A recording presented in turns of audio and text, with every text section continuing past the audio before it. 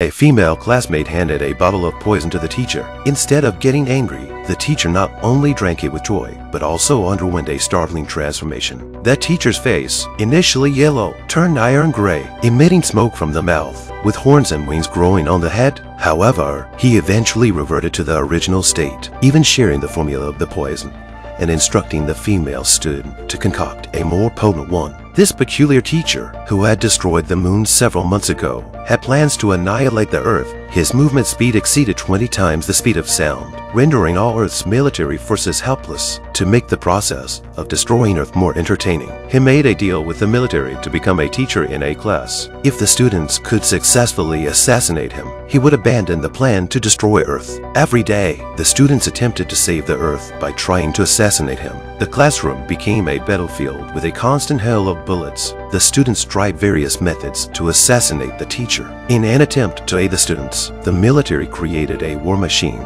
disguised as a student and infiltrated the class. However, facing such a creature, no weapon could be effective until one day, a newly transferred student brought a turning point for the assassination attempts. He revealed a familial connection with the teacher, being his brother. Moreover, his hair could transform into tentacles, enhancing the attack's intensity.